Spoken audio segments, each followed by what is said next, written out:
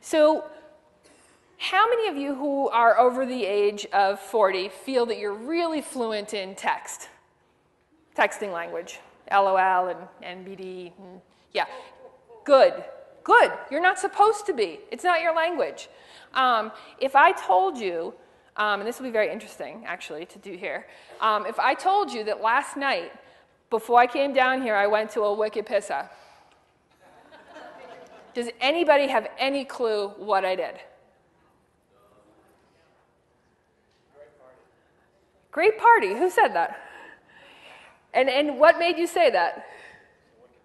Because it's a wicked pissa. Yeah, it totally is. Any idea where I'm from? Sorry? Any idea where I'm from? You want to guess? Boston, East Coast Boston. And in the 80s, apparently we had parties that were so fun that you peed your pants. Now, I didn't go to any of these specific parties, but apparently they're so much fun that it's enough fun to make you want to pee your pants. Now, I will tell you, I used that example once in New Mexico in a room of about 500 people, and this dude way, way up in the back of the room just jumps up and goes, "Go Sox!" And I stood there, I was like, oh, great, I found my peer group. Awesome. So I'm happy that went really well, thank you.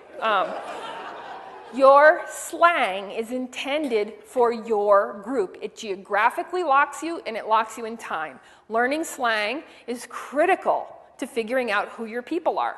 You need to know who your people are, so that if you ever run into them later in life, you can communicate with them. And obviously, it's not the only means by which you can communicate, but it's a very important way that you can communicate. Parents need to know a little bit of slang. You need to know what some things mean. You need to know a little bit of text because you want to have some idea. But you are left out of this conversation intentionally. And it's very important to understand that you're left out intentionally. But you do need to know a little bit. Now,